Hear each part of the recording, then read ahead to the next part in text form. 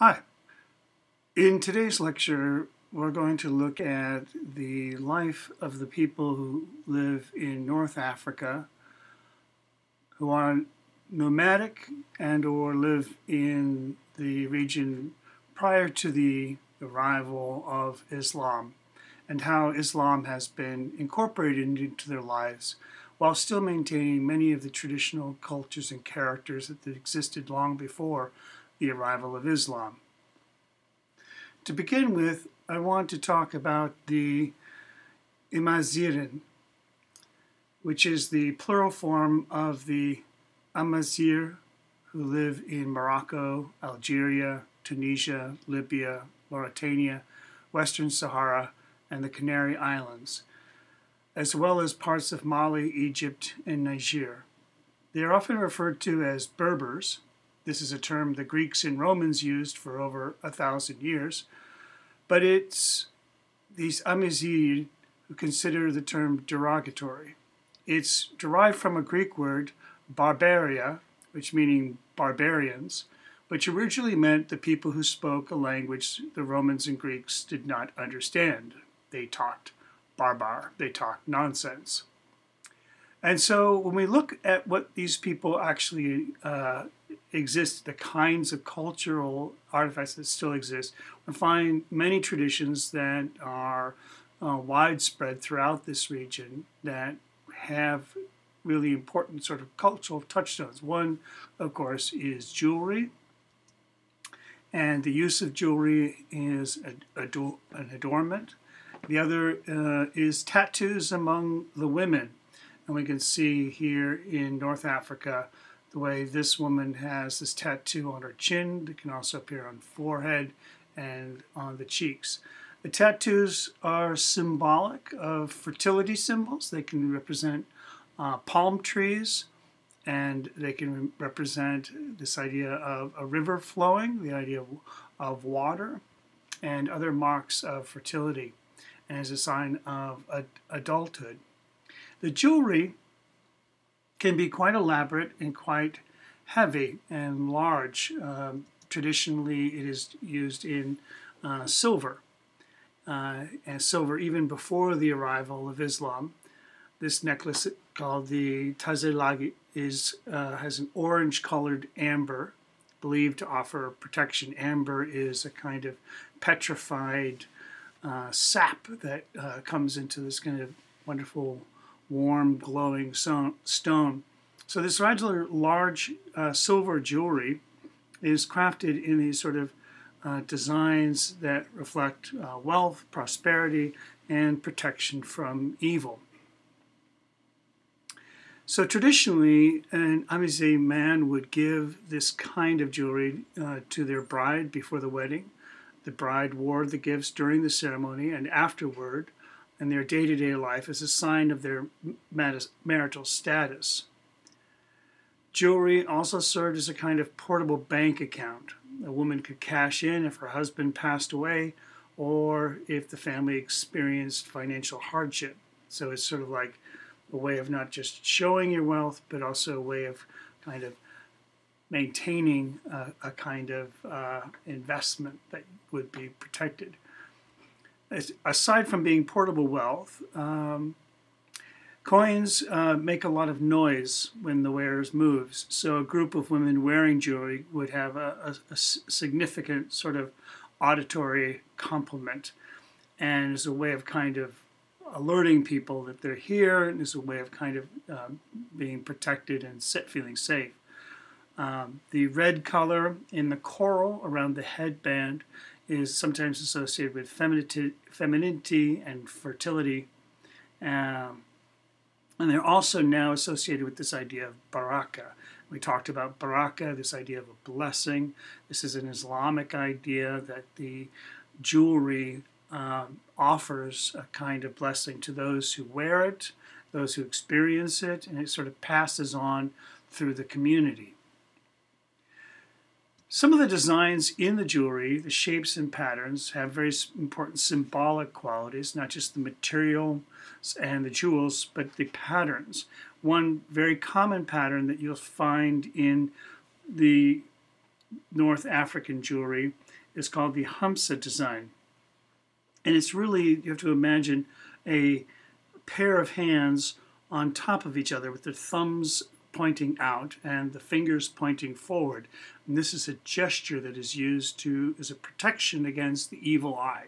And a lot of times the evil eye is people who are jealous of your wealth, people who are jealous of your prosperity, are looking at you with a kind of curse, and then you will lose all your wealth and prosperity. So this is one of the symbols that says a kind of warning and protection against people who would wish ill will of you. The other very interesting design in North Africa is called the fibula, and this large geometric triangles with the pierced pin that sort of hooks into cape or shawl and is worn over the shoulders. This design of the fibula is actually borrowed from the a Roman design that comes into popularity over 1,000 years ago, and it has continued to be used today. It's one of the ways in which Roman culture continues to show up in traditional households of the Amazigh. Now, the other thing I want you to point out is notice how there is a complete lack of realistic representation. There are no flowers, there are no birds or animals or images of people. And this, again, is the Islamic influence that is evident throughout this area, that there is influence of geometry and symmetry is part of the sort of Islamic aesthetic that has become ingrained in the culture today. So we talk about the people who are nomads in the northern region. There are a number of different groups that populate the region. The largest and most well-known are the Tuareg, and I'll be talking mostly about them with a few other examples of people. The Tuareg have had a very long history in this very profitable region of communicating with moving goods from Mali. We talked about the archaeological work in Mali, and moving it up into the Mediterranean, sort of being a conduit, bringing salt and other precious materials down and gathering gold and moving those north. The Tuareg camel caravans played a primary role in trans-Saharan trade until the mid-20th century, and now, of course, the camel has been supplanted by these massive trucks that can withstand the heat and sand of the desert. The Tuareg are predominantly Muslim, though they are not considered Arabic. They have in them this long history of being independent and autonomous, but they do observe all the common rights and religious practices of most Muslims, but they don't always observe some of the same cultural ideas. One of the things you see in the dress of the men among the Tuareg is that they will wear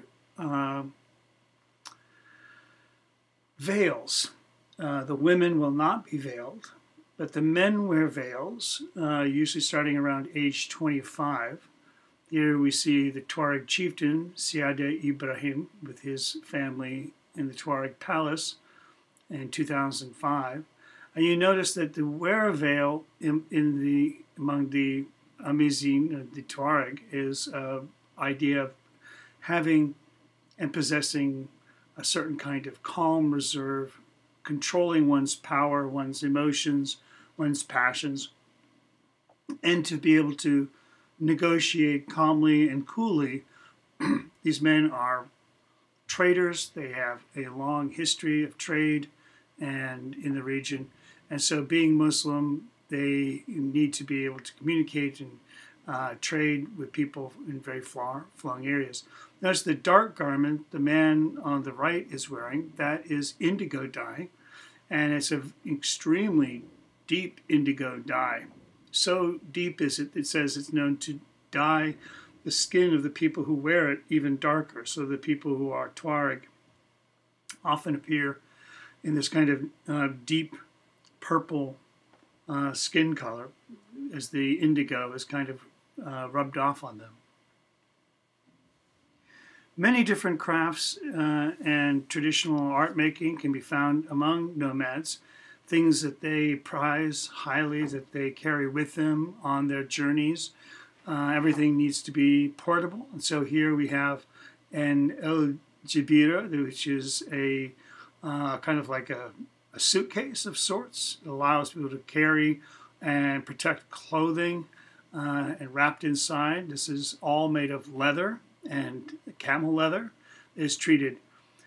Leather working is a tradition done by the women. So that is one way in which the women have their artistic traditions. And we see this a lot among the nomads, is that there's women's work and then there's men's work. And this is going to become an important theme in our discussion about nomadic cultures, is the way in which these two different spheres of labor are meant to enhance one another. That the men are in the public sphere, they're traders, they're out. The women are in the domestic sphere, they're protected, they're within the enclosure. And so these boundaries are very clearly delineated in the Tuareg culture and other nomadic civilizations. Men's work is often the work of metal and metal smithing. And here's the traditional sword design used among the Tuareg called the takuba. It's a design for a sword that is very closely modeled after a Roman weapon, a very similar design.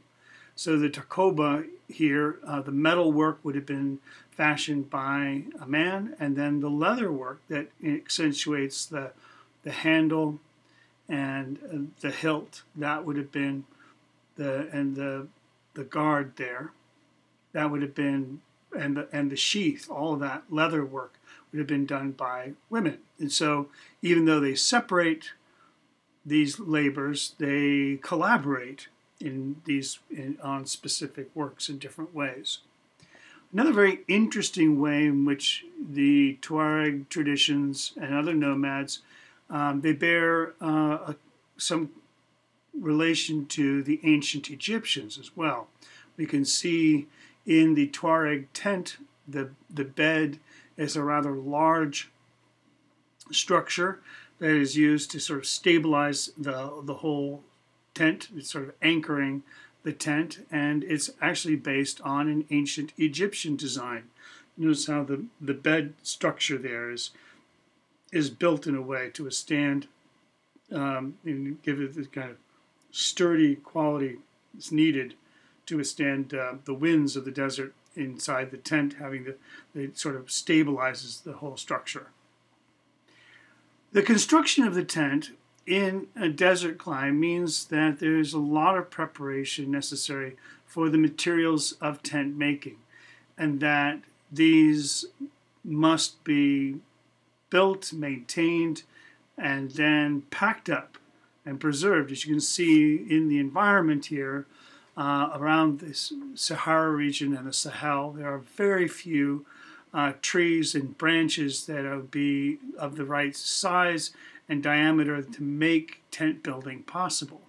And so the tent structures of the Tuareg are a very fine art practiced by the women, who must be constantly on the alert for ways of enhancing and improving on their tent building tools and abilities.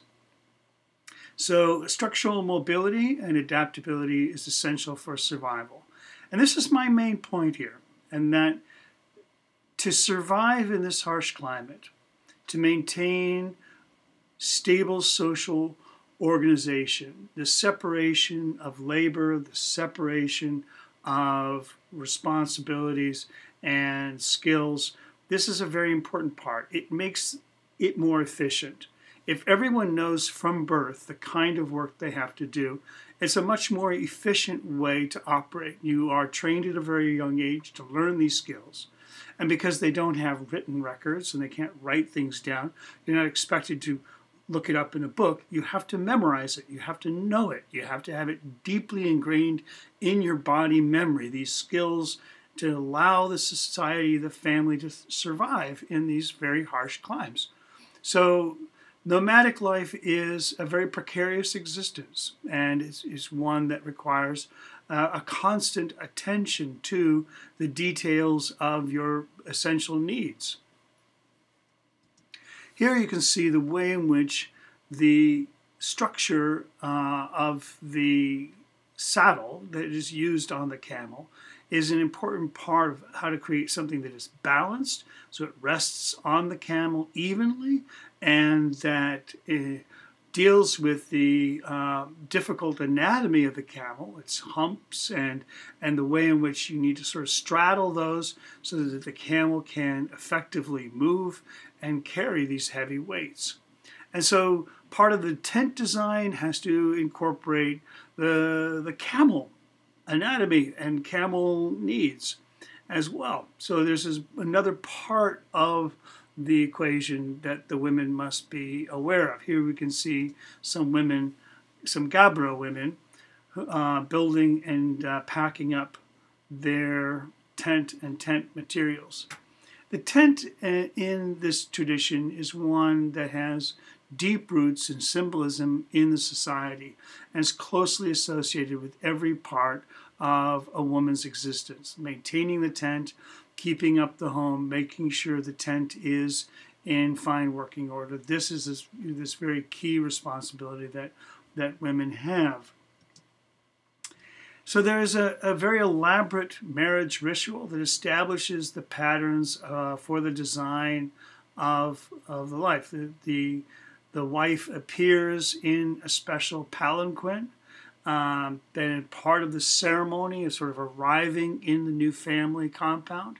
The wife receives her new home as a dowry from her mother. Okay, so this is something that her mother has prepared for her that she will bring into, adding her wealth to this new family. And if her husband wishes to divorce or separate from her, she gets to keep that wealth. She gets to maintain that household. So the husband has to be on good behavior, because if anyone's leaving the home, it's him.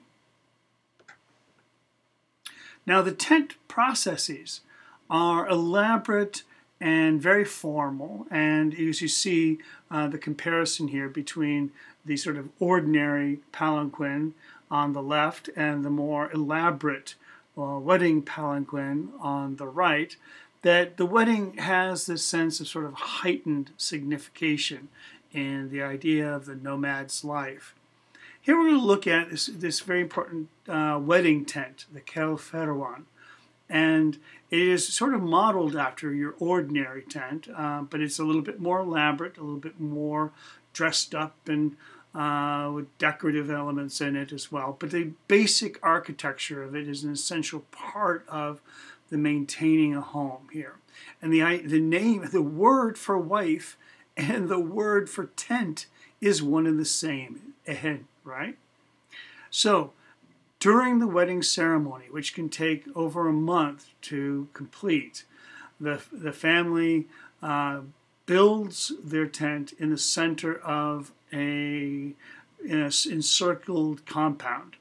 And then after 7 days of having the tent in that one location, the tent is taken down, packed up on the camels, and it's ceremonially marched around the perimeter of the enclosure and then brought to a new location. So you see here's 1, and then 2 is slightly to the left, and then 3 is to the north, and then 4 is to the east, and then finally 5 is in the south. And this movement, each time after 7 days being in one location, meaning that there's going to be 5 different occasions for this woman to take down and rebuild this house as a part of the marriage ceremony, because she has to know how to do this. She has to be able to demonstrate that she can, for the rest of her life, be able to build and take down and maintain and preserve carefully all the equipment needed to sustain the family in her tent.